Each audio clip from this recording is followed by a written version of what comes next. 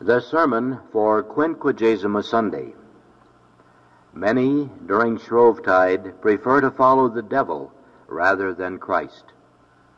Behold, we go up to Jerusalem, and all this shall be accomplished, which were written by the prophets concerning the Son of Man. Luke chapter 8, verse 31. How do these two things harmonize? The gospel of today and the present season. The change in the ceremonies of the church and the change in the manners of the world during these days. Jesus goes up to Jerusalem and speaks of nothing but the bitter torments and death that awaits him. But the perverse world speaks of nothing but the amusements of Shrovetide. A fortnight ago, the Catholic Church showed her grief by suspending the recitation of the joyful Te Deum and the Alleluia. But the world, now more than ever, indulges in dissipation and revelry. How do these things harmonize? Does not the Holy Ghost say, "A tale out of time is like music in mourning"? Singing and music on one side, silence and weeping on the other. There is surely little harmony there. Not without reason does the Catholic Church, in her sorrowful silence, and omitting the usual signs of joy, appoint for this day the gospel that I've read for you. For her object is partly to show the sorrow that afflicts her motherly heart at seeing so many of her children following the customs of the vain world, nay, the abuses of the godless heathens, and thus taking sides with the devil during these days, and partly to exhort and encourage her faithful children to remain true to their crucified Redeemer during these days by living in a pious and holy manner. During these days especially, each one has to choose between following the devil with the children of the world and following Jesus Christ with the children of God. Represent Lucifer to yourselves as sitting on a high throne in a large plain near Babylon, with a terrible countenance and eyes darting fire, and surrounded by smoke and flames, and a great number of devils and human beings, holding in his hands a standard, on which are painted the vain pomps of the world. The lust of the flesh, the greed of riches, the pride of life. And represent Jesus Christ to yourselves as standing modestly and humbly on the ground in a large plain near Jerusalem, with a mild and friendly countenance, holding the standard of the cross, and accompanied by his angels, apostles, and those who work for the salvation of souls. Lucifer is near Babylon, a word which signifies confusion. Jesus Christ is near Jerusalem, the city of peace and rest, thus showing how the wicked, who take sides with the devil, are full of uneasiness and trouble, while the just, who follow the example of Christ, enjoy eternal peace and consolation. Lucifer appears with a terrible, Christ with a friendly countenance, in order to distinguish between the cruel slavery of the devil and the sweet yoke of Christ. Lucifer sits on a lofty throne as a sign of pride. Jesus stands on the ground as a sign of humility. Both invite men to follow them. "Come to me, all you that labor and are heavy laden," says Christ in winning accents, "and I will refresh you. Take up my yoke upon you and learn of me, because I am meek and humble of heart, and you shall find rest in your souls. For my yoke is sweet and my burden light." Go, my apostles and servants, throughout the world, try to win over souls to my side, persuade them to enlist under my standard, to obey my law, and to imitate me. Preach to them contempt of the world and of all temporal and perishable things. The daily pay that I will give you in this life to those who serve me truly will be eternal joys with me in the kingdom of heaven. "Go, ye devils," cries out Lucifer in a terrible voice. "Go through the world and compel souls to enter my service, to enroll themselves under my banner. Leave them neither rest nor peace by day or night until they yield to you. Attack them by your evil suggestions and temptations. Make use of wicked men to help you to corrupt and lead the innocent into sin by their bad teaching and example. Inspire them with the love of worldly honors, of money and riches, and of sensual pleasures. Promise them in my name, if they serve me truly, a comfortable, luxurious, pleasant, and happy life. Oh, the madness and folly of most men in allowing themselves to be deceived by the devil and to be led astray by him for the sake of an imaginary breath of honor, a worthless piece of money, or a brutish passion, so that they crowd after him and are hurried into hell, while only a very small number prefer to enlist under the standard of Jesus Christ and to take on themselves his sweet yoke. But at no period is this deplorable folly more evident than during the present season of Shrovetide. At other times we might compare the devil to a dog tied up with a strong chain, who can bark but cannot bite any, unless those who of their own accord approach too near him. But in these days it seems as if he had broken his chain and is running, raging through the world, attacking everyone without distinction of age, sex, or condition, so that he drags away from the side of Jesus Christ and over to his own, by sin, many who were before pious, innocent souls who loved God with all their hearts. Is it not so? Do not many live during these days as if they knew neither God, nor heaven, nor hell, nor Christ crucified, nor gospel law? As if there was full and free permission for them to commit what sins they please. Thousands of souls run without being asked to enlist themselves under the standard of the devil. The gain is all on the side of the devil, who betrays souls to destruction. Jesus Christ, exposed on the altar under sacramental veils, cries out to his children, "Come to me, all of you, and I will refresh you.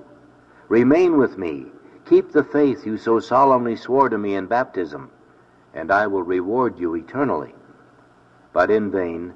The loss is all on the side of Christ, who gave life. Most people refuse to listen to him during these days. Many who have laid aside the burden of their sins in the sacrament of penance during the morning and entered into a fresh compact with their God and Savior by receiving him in the Holy Communion, banish him again from their hearts during the afternoon with the greatest ingratitude by going into dangerous company and into the occasion of sin, and thus burden their consciences anew with sins which they will have to repent of again and to confess during Lent. And what are you now going to do? If it seem evil to you to serve the Lord, I say to you in the words in which the heroic Joshua addressed the Israelites just before his death, when he was exhorting them to persevere in the service of the true God. If it seem evil to serve the Lord, you have your choice. Choose this day that which pleaseth you, whom you would rather serve, whether the gods which your fathers served in Mesopotamia, or the gods of the Amorites, in whose land you dwell. You can do as you please, but you must know that as for me and my house, we will serve the Lord. In the same way, Christians, I say to you, you have your choice. Take whichever side you please. Make up your minds as to whether you will join the rabble who are following the devil and serve the false gods of the vain worldlings among whom you're living, or whether, with your holy ancestors, who so bravely shed their blood for Jesus Christ, you will remain faithful to the true God. But consider first which of the two has the greater claim on your love and service. You're quite free. Make what choice you please. Christians, can one of you hesitate for a moment as to which side he should join, Christ's or the devil's? Your God, who has given you all that you have, or that wicked spirit from whom you cannot expect anything that is good? Your God, who through excess of love gave up his life for you to save you from eternal death? Or the devil, who, if God allowed him, would at once hurry you into hell as a reward for having served him? Your God, who gives himself to you as your food and drink, that you may have eternal life, or the devil, who tries to give you a poison that will cause your eternal death? Your God, in whose service you now enjoy the sweetest repose, the greatest interior consolation and comfort, the cruel demon, in whose slavery your wretched conscience will be unceasingly tortured and afflicted. Your God, who has promised you the eternal joys of heaven as a recompense, or the devil, who is already fanning the flames of hell that he may torture you therein for serving him faithfully. Think well before you decide. Vain children of the world, I say with Josue, do as you please. As for me and my house, we will serve the Lord, and serve him alone. I am sure that you too will make the same determined answer that the Israelites made to Josue. And the people answered and said, God forbid we should leave the Lord and serve strange gods. The Lord our God brought us and our fathers out of the land of Egypt, out of the house of bondage, and did very great signs in our sight, and preserved us in all the ways by which we journeyed. Therefore we will serve the Lord, for he is our God. My dear Christians, I'm afraid that the servants of the world and the wicked followers of Satan, in whose company you will perhaps be during these dangerous days, may lead some of you astray by their seductive and bad example, so that you will become like themselves and abandon the way of the children of God. Will you do so? No, cried out the people of Israel unanimously to Josue. No, it shall not be as thou sayest, but we will serve the Lord. So too must you think and say, no, what are you afraid of will never come to pass. We will serve the Lord our God and remain faithful to the standard of Jesus Christ. During the rest of the year, every good Catholic at least knows that the first and chief command must be exactly observed. Thou shalt love the Lord thy God with thy whole heart and with all thy strength, and above all things, that the exhortation of St. Peter must be observed.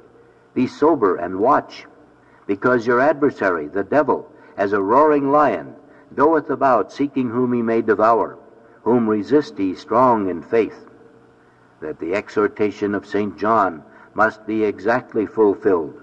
Love not the world, nor the things which are in the world, much less the abuses introduced by the world. That the law of Christ must be obeyed to the letter. If thy right eye scandalize thee, pluck it out and cast it from thee. If it is an occasion of sin to thee, away with it at once, for it is expedient for thee to go into heaven with one eye, rather than to go to hell with two eyes. Then good Catholics can keep their feast days by a true service of God. Oh, let me say it again, what a joyful sight that is for God and his angels. But it is Shrovetide, say the vain children of the world and the partisans of the devil. And what then? Oh, one must enjoy oneself. And so you can enjoy yourselves, but in a manner befitting Christians and children of God. That is, you can rejoice in the Lord, as St. Paul says, rejoice in the Lord always. Again I say, rejoice. Let your modesty be known to all men. But is it rejoicing in the Lord and acting as becomes the children of God, to go into places and company in which Christian modesty and humility, as well as the purity of the heart, if not of the body, are exposed to certain danger? And here I allude not only to those nightly meetings in dance houses, but also to all assemblages in which persons of both sexes spend the night amusing themselves. Is it rejoicing in the Lord like children of God to mask and disguise oneself in such a way as to provoke the Almighty to disgust? Is it rejoicing in the Lord like children of God to rob oneself deliberately of reason by excessive drinking, and as is the custom in these days, to indulge in all sorts of immodest buffooneries and liberties? Is it rejoicing in the Lord like children of God to mask and disguise oneself in such a way as to provoke the Almighty to disgust? Is it rejoicing in the Lord like children of God to rob oneself deliberately of reason by excessive drinking, and, as is the custom in these days, to indulge in all sorts of immodest buffoonery and liberties? Therefore, it still remains true that if you wish to act as true Christians and children of God, you will have nothing to do with such pleasures. You may enjoy yourself, but in the Lord. Others may act as they please. You must remain true to your God. The whole world may side with the devil. You must never desert the standard of Jesus Christ, even during Shrovetide. The soldier is always bound to perform his military duties. There is no Shrovetide in which it is lawful for him to desert his post or to rebel against his officer. If he's caught in the act of committing any such transgressions, even during Shrovetide, he is punished at once. The civil and criminal laws are always binding on subjects, and no Shrovetide can excuse from punishment those who are guilty of robbery, murder, coining false money, and rebelling against their lawful sovereign. And therefore no thief dares to steal openly. If he were to do so, the fact of its being Shrovetide would not excuse him from being brought before the judge. The law of holy matrimony is always to be strictly observed, and no husband or wife is allowed during Shrovetide to be guilty of conjugal infidelity. Now, the Christian law is a military law. You are a soldier who, in holy baptism, has publicly sworn fidelity to the standard of Jesus Christ, and thus you have renounced forever the devil, the world, and the flesh. The Christian law is a just one. You are a subject and owe homage to God as your only sovereign Lord, and to Him you have promised obedience. The Christian law is one of spiritual matrimony. Your soul is the bride.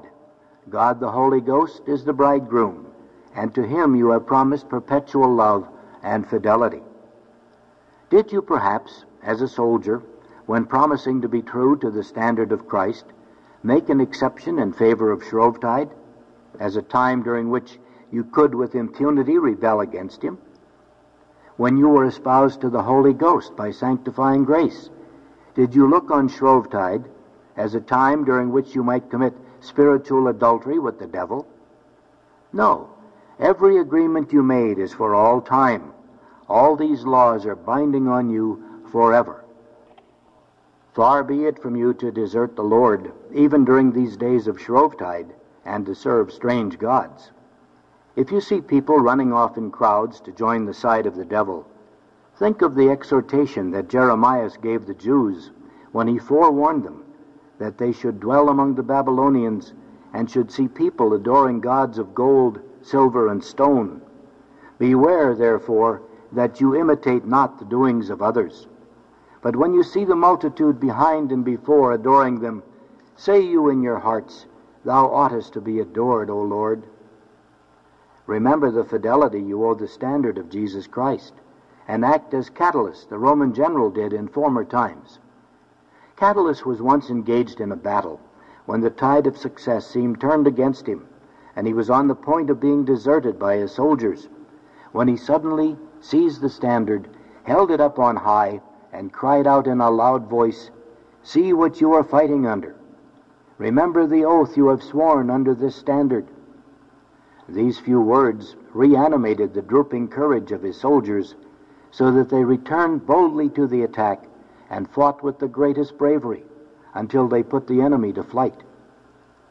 If during these days you find it hard to pray while others are dancing and amusing themselves, hard to appear at the table of the Lord while others are indulging in gluttony and drunkenness, hard to remain in solitude at home while others are enjoying themselves with heathenish pleasures, or if you perhaps go into company which is dangerous to Christian modesty and purity, at once take courage and ask yourself, Under whom am I fighting?